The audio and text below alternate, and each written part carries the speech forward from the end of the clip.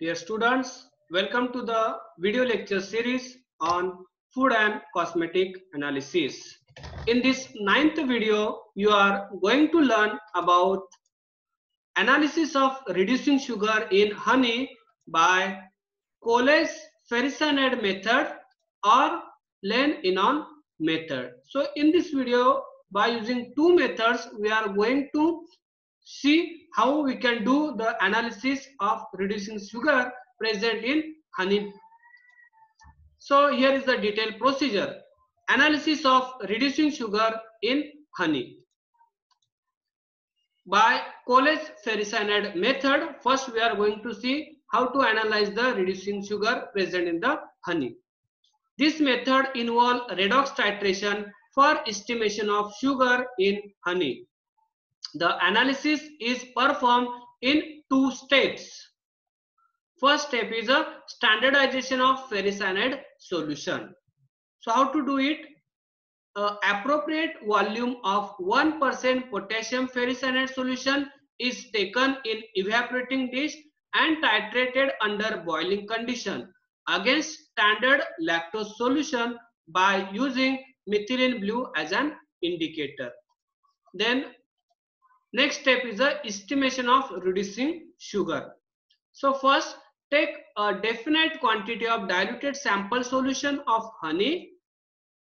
Titrate this sample solution against standardized potassium ferricyanide solution under boiling condition by using methylene blue as an indicator. The dispersion of color of indicator determine the end point. By recording the burette reading and applying conversion factor, we can determine the sugar content of the sample. So basically, by using this redox titration, we can determine the amount of sugar present in the honey. Then analysis of reducing sugar in honey is also done by using another method known as a Lane-Enon method. So this method is the same as we studied for the analysis of sugar in a milk sample. So we are also going to see this method for estimation or analysis of sugar in honey sample. So this is based on a determination of volume of a test solution required to reduce completely a known volume of alkaline copper reagent. The end point is indicated by use of an internal indicator methylene blue.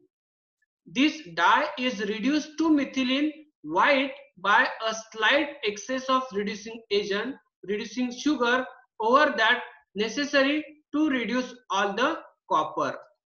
So here we will see the detailed procedure. However, the methylene white is rapidly oxidized back to methylene blue due to presence of air. Hence, it is necessary to exclude the air from the sample. So this is accomplished by performing the titration while the solution being analyzed in boiling condition. So to remove the air from the sample solution, it is necessary to do the titration under boiling solution so that the air will be removed from the solution and that air will not undergo oxidation process.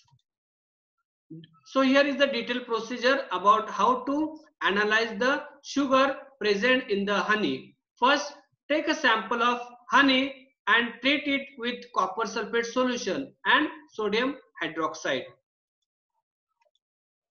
The NaOH added should be sufficient to precipitate completely the copper as a hydroxide. The solution is filtered and the filtrate is transferred in a burette.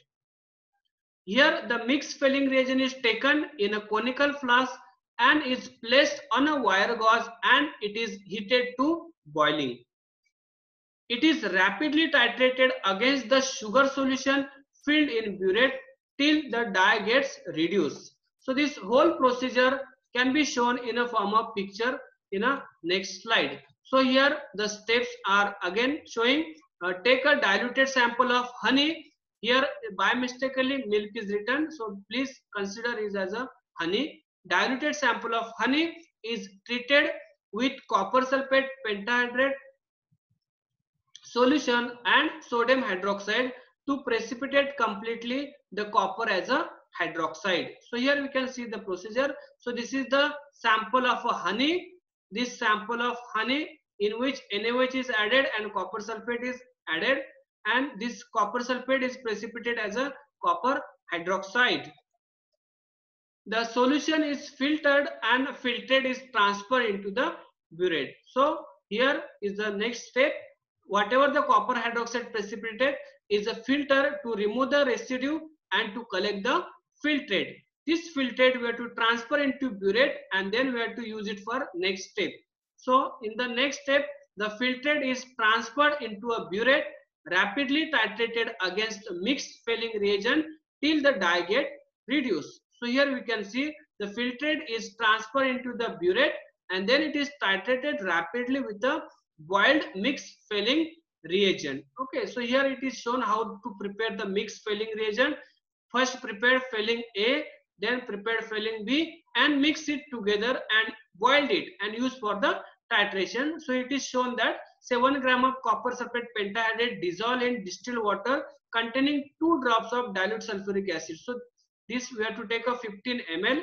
Then a filling B solution in which 35 gram of potassium tartarate and 12 gram of NaOH in 100 ml of distilled water. So this will give the filling B solution. So we have to mix this filling A solution and filling B solution. We have to boil it and then we have to use for the titration. So this solution we have to titrate with the filtrate. From the burette reading we are able to get the analysis of the reducing sugar present in the honey. So dear students, in this video you have learned about the analysis of reducing sugar in honey by two different methods. First was the College ferricyanide method and second was the Lane-Enon method. So please learn next topic of this unit in my next video. So till then, thank you very much for watching this video and I wish you a very happy e-learning.